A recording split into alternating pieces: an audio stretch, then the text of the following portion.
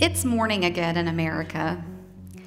In the 5 o'clock hour of pre-dawn, teenagers are waking. They walk to the bus stop or get behind the wheel of the car in the dark. Silently, they make their way to school, yawning on the way. They might hear their stomachs growl because they probably didn't wake up early enough to eat breakfast. This isn't the Morning in America commercial of Ronald Reagan. It's the day-to-day experience of millions of our teenagers, driving them further into sleep deprivation. This is something that we in the United States are doing to our kids. Teen sleep deprivation is a problem of epidemic proportion, and our society is doing very little about it. You don't have to just take my word for it. In its Healthy People 2020 campaign, the U.S. Department of Health and Human Services set a goal to increase the percentage of teenagers who are getting at least 8 hours of sleep per night. When teenagers do not get enough sleep, they have difficulty with academic performance, with physical and mental health, with mood, and with safety. I know this not only because I'm a pediatric sleep psychologist at St. Jude, but because I'm the mom of 2 teenage boys. My older son is a freshman in high school. He can be the life of the party. He's actually been talking since he was 8 months old.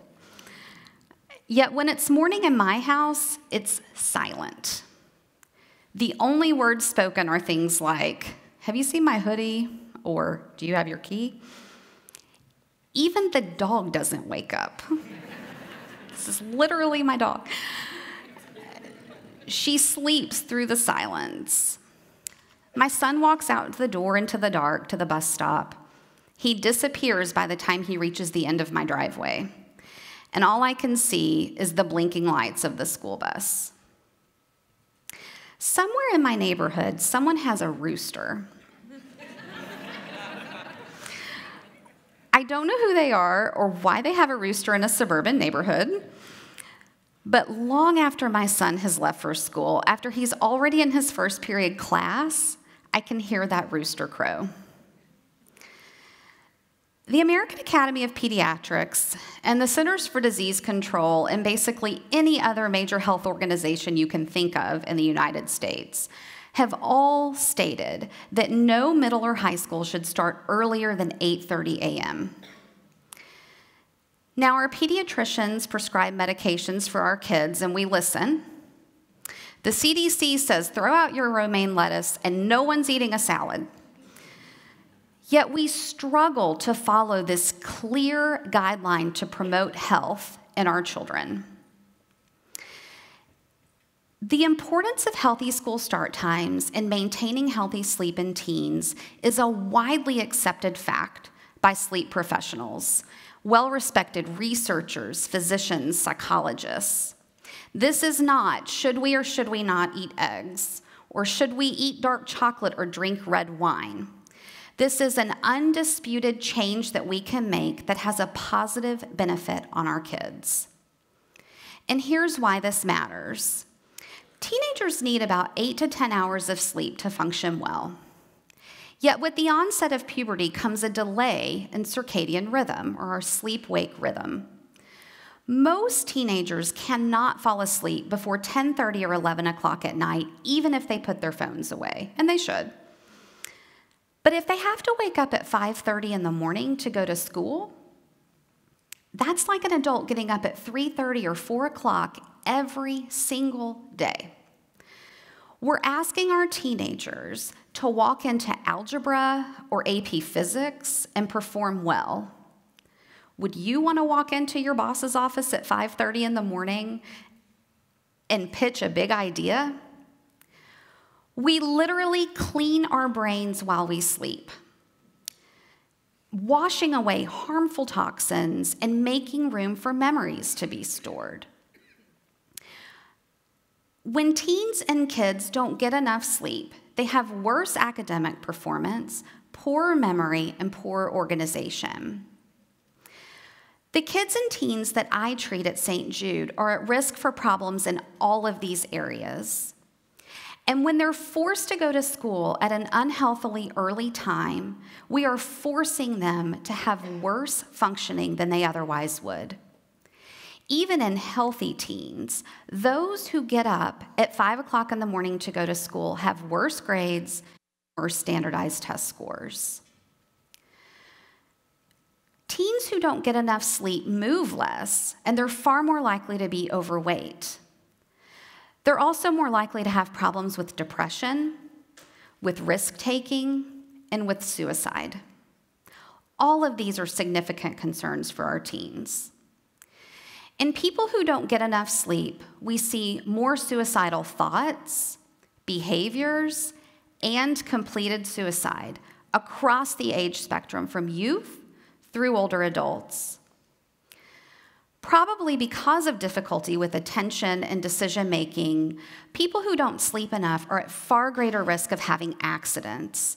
This is the reason the FAA mandates rest time between flights for pilots.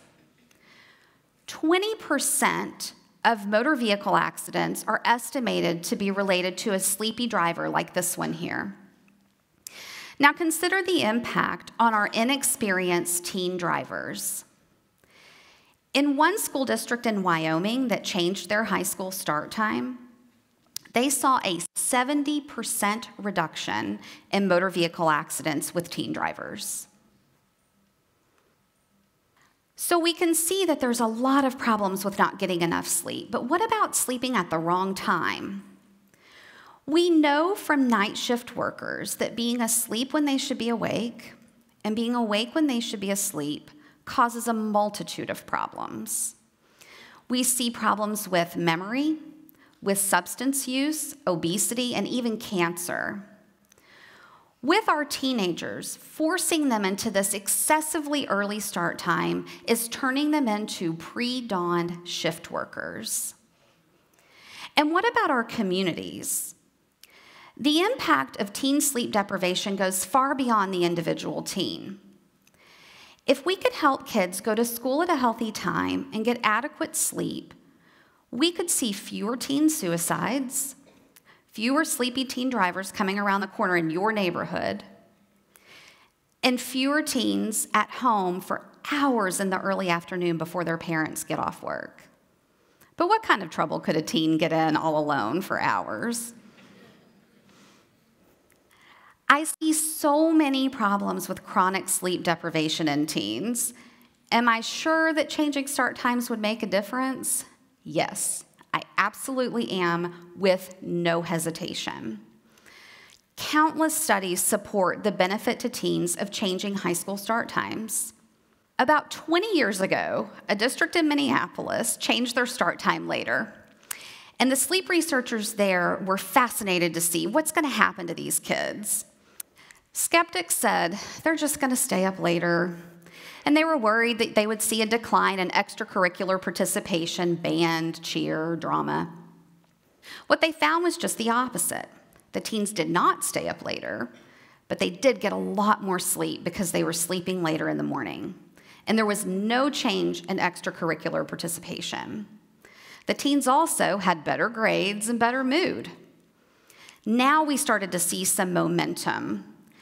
Now we started to see some other districts start to take this on. Not in my own district. School there starts at 7. About 2 years ago, the Seattle public school system, one of the largest in the country, changed their high school start time from 7:50 to 8:45. Now, in my son's district, 7:50 would be a dream. But the Seattle board had seen this information and really wanted to see if they could make a difference. So once again, these sleep researchers pounced on this idea. Now it's been 20 years. Now we have cell phones. Are these kids really going to go to bed? The answer is yes. So what they found is the kids stayed up maybe 10 minutes later, but they slept much later in the morning, getting more than 30 minutes extra sleep each day. Over the course of a school week, that's 2.5 hours of extra sleep. Not surprisingly, the teens were less sleepy. They also had better attendance, fewer tardies, and better grades. Even more recently, my dear friend and colleague, Dr. Lisa Meltzer, helped this initiative with a school district outside of Denver. They changed their start times in the high school from 7:10 to 8:20. Before the change, about a quarter of their high school students were getting the minimum recommended 8 hours of sleep per night. After the change, 60%. That's astounding. And it's not just here in the United States. Very recently, the Minister of Education in France decided that no student between the ages of 15 and 18 would go to school before 9 a.m. Now, freedom fries aside, that's a remarkable impact on health for French teens. So as we're looking at the importance of this sleep for our teenagers, it occurs to me what happens to the kids and teens that I treat at St. Jude. Teenagers with cancer or blood disorders who also have sleep problems. When they come to me, one of the very first questions I ask is, what time does your school start in the morning? Now, if the teen tells me 8:30, which almost never happens, I'm in good shape. There's a lot I can do as a psychologist to help this teen sleep better and feel better during the day and help their health. If they tell me 7 or 7:30, my hands are tied, and I have to turn to a conversation with their parent about advocating for healthier start times in their school. We all have to advocate. Find out who's on your school board. Call them, email them, talk to your legislators. Now in South Carolina, there's a bill recommending the whole state change their high school start time. I've been waging this battle in my son's district, and I think I have learned as a sleep researcher advocating that our school boards don't need to keep having facts thrown at them. They know this is a problem. They've heard about this research, but change is hard, and there are logistical concerns to take into account. I think what they need to hear is our stories of our kids, our grandkids, our neighbors who are suffering from sleepiness, from poor grades, from depression, from accidents.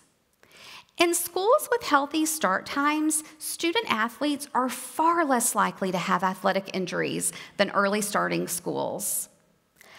And I think our school boards need to hear about our students who might not be outwardly suffering. They're surviving, but are they thriving? Is that not what we want for our future leaders?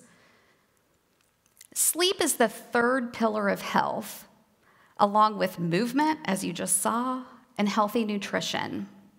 And we are causing our teens to be unhealthy physically and emotionally. Every day that we do not take action, another teen suffers. If we could save just one life, would that not be worth it? I urge you all to get involved with the Start School Later movement. Join the Start School Later organization. You can find them online.